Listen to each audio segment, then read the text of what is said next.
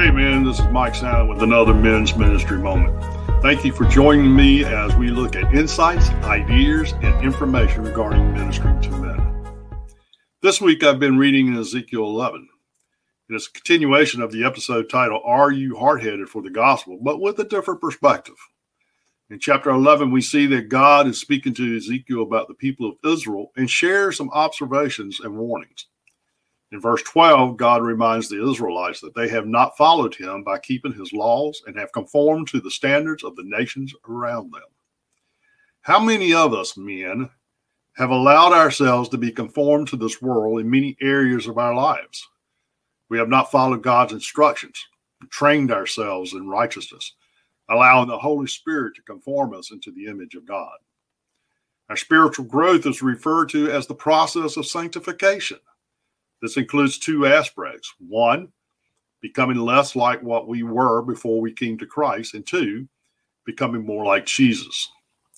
The Bible says in Romans 12:2, do not be conformed any longer to the pattern of this world, but be transformed by the renewing of your mind. If you're not changing, but continuing to be conformed to this world, you need to evaluate yourself to discover where you stand in your relationship with God. The Bible says in Lamentations 3:40 that we need to examine ourselves and return to the Lord. We should strive to be more like Jesus every day, follow his instructions, and apply his teachings to our lives. The Bible says in John 14:15 that Jesus said, if you love me, you will obey my commandments. Now, God told Ezekiel that after scattering the Israelites because of their rebellious and obstinate ways, he would gather them back. And when they return, they will remove all the vile images and detestable idols. Do you have any detestable idols in your life? And recognize that an idol does not have to be a statue.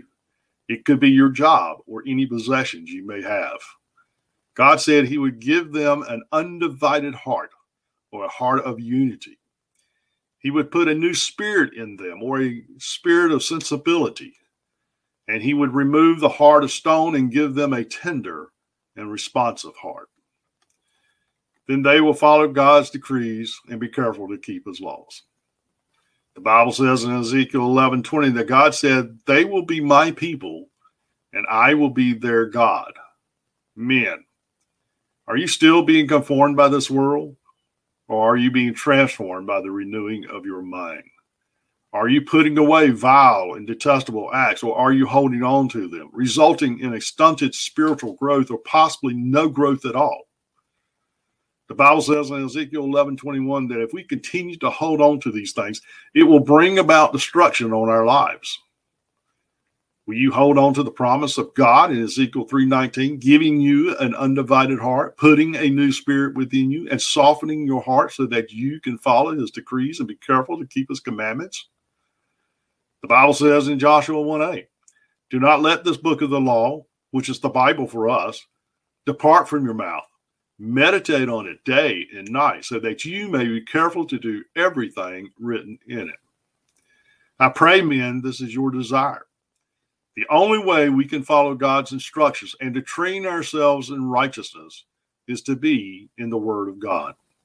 Well, that's it for this episode. I hope you will join me next time as I share insights, ideas, and information on Men's Ministry Moments. And I pray that you will join me in the challenge and adventure to disciple every man. God bless.